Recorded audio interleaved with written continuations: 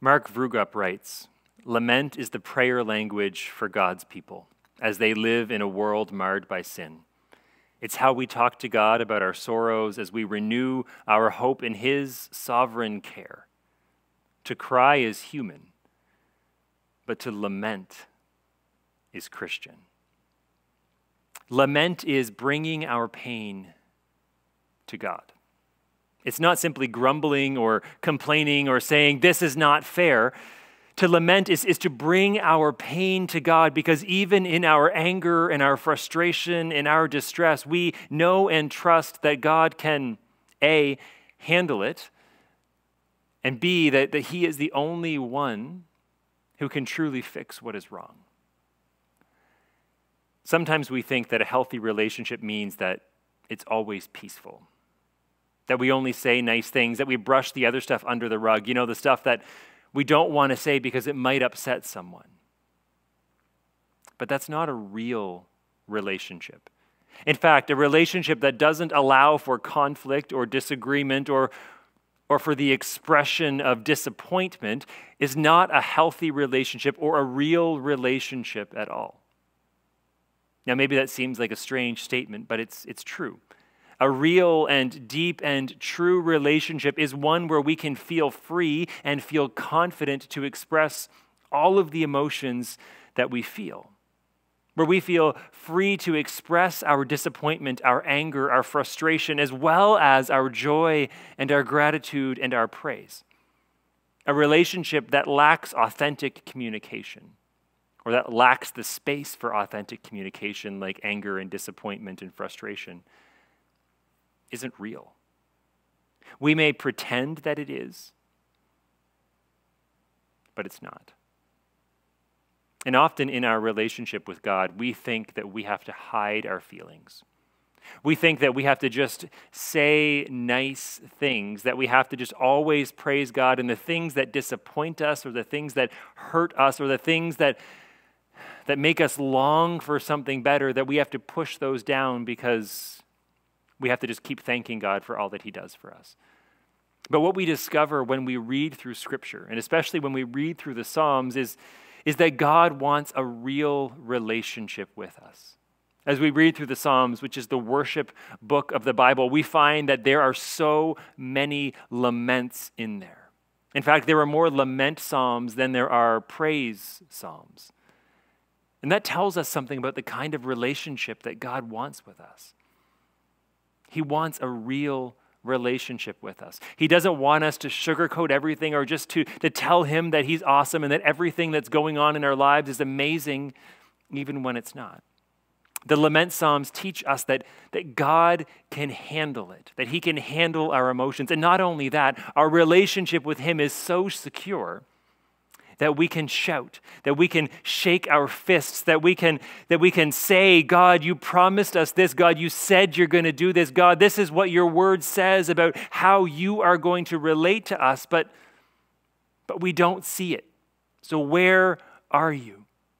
Our experience here is not what you've promised, and that sucks. Won't you do something about it? Won't you keep your promises?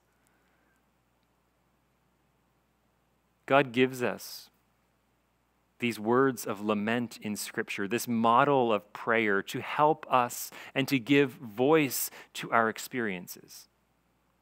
And lament works because undergirding it, the bitter tears, the frustration, the anger, is one important thing: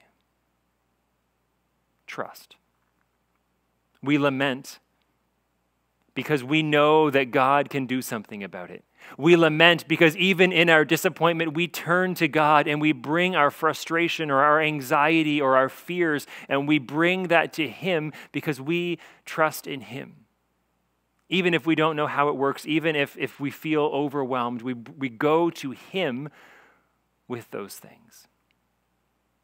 We lament because God has brought us into this secure covenant relationship with Him. And so when we lament, we acknowledge that, yes, our relationship with God, it can handle it. Our trust in him is such that we can shake our fist, we can express our disappointment, and yet still trust in him and acknowledge that he is God. And laments in the Bible generally follow this basic structure. They have 4 basic elements. They begin with a turn to God, something like, "How long, O Lord, will you forget me forever?" Like Psalm 13. The point is that the person in pain chooses to talk to God about what is happening. And following the turn to God, the lamenter brings their complaint. Something like, "How long shall my enemy be exalted over me?" More than a sinful rehearsing of our anger, biblical lament humbly and honestly identifies the pain and the questions and the frustrations that are raging in our souls. And then comes the bold request for help. These requests are rooted in God's promises, in what we know to be true. And so lament invites us to dare to hope in God's promises as we ask for his help. And finally, laments typically end with an expression of trust. Trust is both the foundation and the destination of lament. Prayers of lament move us to renew our commitment to trust in God as we navigate the brokenness of life. And so let's enter into a time of lament together, acknowledging some of the things that we have experienced in this past year that have been heartbreaking and difficult and that have just challenged us so much. And so what we're going to do is we're going to read Psalm 42, and then we're going to enter into a prayer of lament together. As the deer pants for streams of water, so my soul pants for you, my God. My soul thirsts for God, for the living God. When can I go and meet with God? My tears have been my food day and night, while people say to me all day long, "Where is your God?" These things I remember as I pour out my soul, how I used to go to the house of God under the protection of the Mighty One, with shouts of joy and praise among the festive throng. Why, my soul, are you downcast? Why so disturbed within me? Put your hope in God, for I will yet praise him, my Savior and my God. My soul is downcast within me, therefore I will remember you from the land of Jordan, the heights of Hermon, the mount of Mizar. Deep calls to deep in the roar of your waterfalls. All your waves and breakers have swept over me. By day the Lord directs his love. At night his song is with me, a prayer to the God of my life. I say to God, my rock, why have you forgotten me? Why must I go about mourning, oppressed by the enemy? My bones suffer mortal agony as my foes taunt me, saying to me all day long, where is your God? Why, my soul, are you downcast? Why so disturbed within me? Put your hope in God, for I will yet praise him, my Savior and my God. As we go into this time of prayer together, I invite you to bow your head. Perhaps you want to close your eyes. Perhaps you want to just be comfortable and keep your eyes open. And just as we reflect on this and as we lament together, the hope is that this lament captures our lament together as God's people. But at the same time, if there are things that are on your heart that you feel the need to lament, that you want to lament, that make your heart hurt and ache, I invite you during this time to bring those as well to God, to acknowledge the pain and the discomfort and the suffering that we have felt, that you're going through right now perhaps, and to not hide that from God, but to bring that to him in confidence that he can take it. and that he is the only one that can do something about this anguish and pain that we feel. And so let's pray together.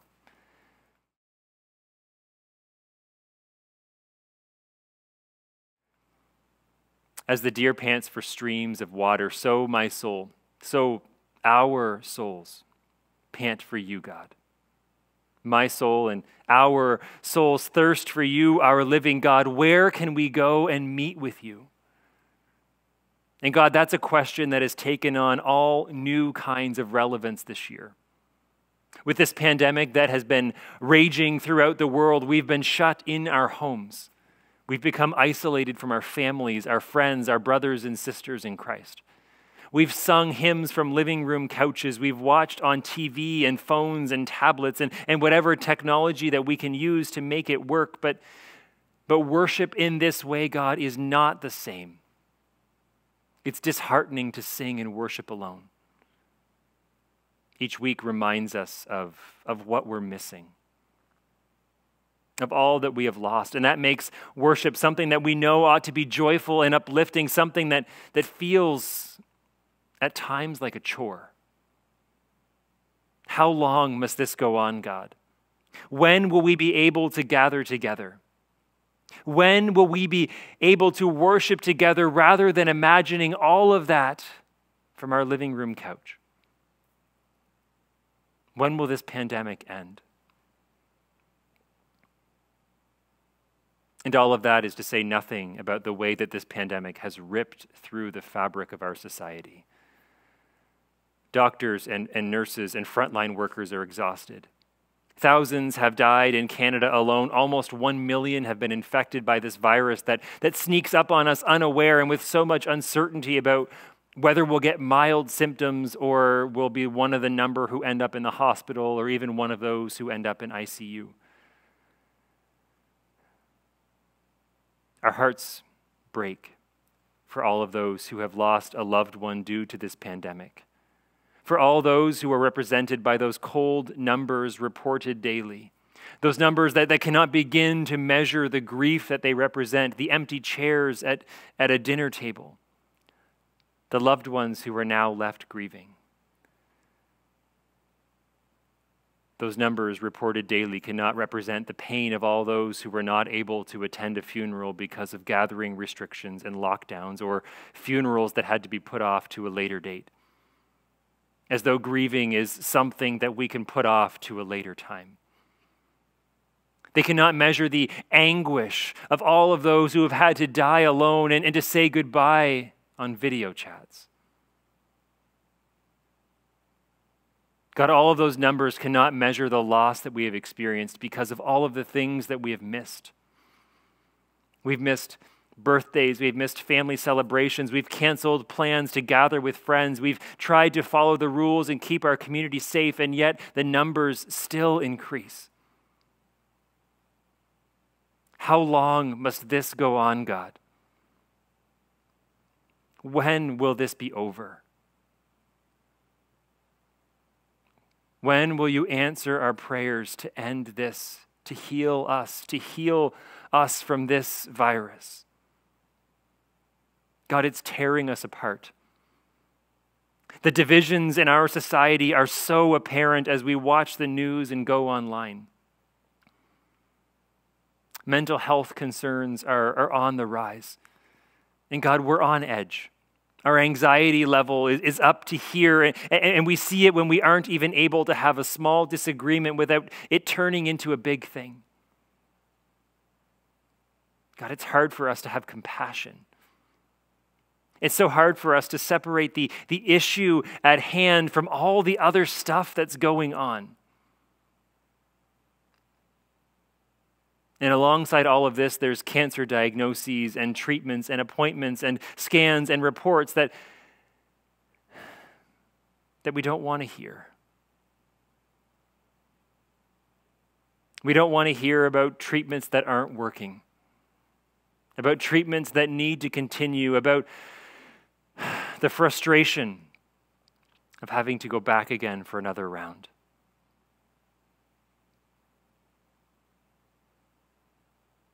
Marriages are struggling. People are suffering silently. And honestly, most of the time, we are just getting by, and we lament that our passion for sharing the good news of Jesus hasn't been where it should be. And we're focused inward. But God, we're so tired. We're just so tired. How long must this go on? When will this be over? Can you hear us? Our hearts break. We long for better. We long for the day when we can finally look back on this time. And so, God, we cry out to you. We put our hope in you, our Savior and our God. Look on us and answer us. God, you promise us that a day is coming when death and mourning and sickness and crying and pain and disease will be no more. That a day is coming when you will wipe every tear from our eyes and you will make all things right. And until that day, you promise that you are with us. When we pass through the waters, you'll be with us. When we pass through the rivers, they will not sweep over us. When we walk through the fire, we will not be burned because you are with us. You will keep us and protect us. And so, God, show us your love and your presence today. Show us your hand of protection. Give us the faith to trust in you, even in the midst of darkness. Assure us of your ever-present grace. Comfort us with your peace. And direct our eyes ever to the cross of Jesus, our Savior, our Redeemer, our source of hope today and always.